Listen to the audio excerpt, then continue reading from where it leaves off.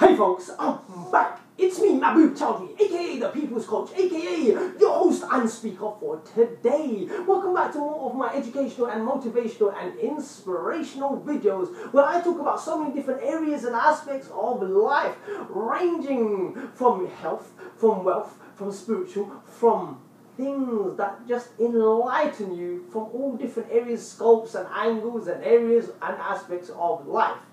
I think I've just said that. But let's continue anyway. Now, the thing I want to talk to you today about is this. What makes a happy marriage? Well, there's a number of things that contribute to making a happy marriage, but I want to talk about one of many. In order to be in a happy marriage, a marital relationship, you need to have the experience of falling in love with your spouse, with the same person, over and over again. That's what a happy marriage is all about, people. And to get to that level requires a lot of hard work, because it's not an overnight thing. Because that requires you to become monogamous with that same person, not cheat, not tell lies, and commit yourself wholeheartedly to that individual. To give yourself, to give up who you are, not completely. What do I mean by not completely? Is you need to be you in order to do your things, but also care enough for your nearest loved one to help them grow, to help them evolve. That's the thing I'm trying to bring to your attention, people. It's all about giving. Once you give in your relationship, and there's a mutual understanding where both are giving, then the relationship will only flourish. It will only grow. It will only get better.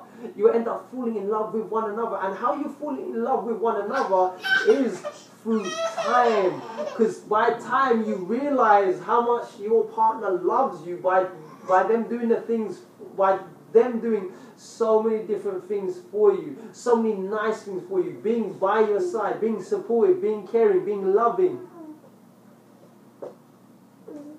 That is how you realize that your partner loves you. That is how you fall in love over and over again, because of the things that they have done for you. And also, on the flip side of things, on the negative side of things, you can also realize through time how much you have fallen out of love with a person, with your spouse, how much you don't like your spouse, how much you don't love your spouse. So in time, it depends what you do, how much you do, how you do it, how you treat one another. Because if you treat one another well, then the love will only increase. Then you will have the experience of falling in love, not just once, over and over again, many times with that same spouse. And it's a two-way thing. That's the thing I'm trying to bring to your attention, people. And the only way to do that is both spouses need to work on their marriage, need to work on their relationship. Because when you do this, then success is maximized. In life, nothing is guaranteed 100%. Things can be going A-OK for many, many years, and all of a sudden, it only takes a small thing to tear the relationship apart. In life, there's nothing called 100% security, stability. But what you can do is do your best and leave the rest to the one above. That's it. Point blank, period. Simple as that. You do your bit, and the results lie in your maker. But you want to maximize your chances of success, so your relationships, or whatever it is that you do in life, will flourish for the better. Point blank, simple, clear cut as that. So people, that was my rant for today. That was my perspective.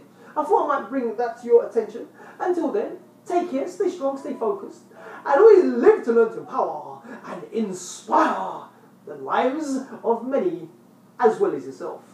Bye for now.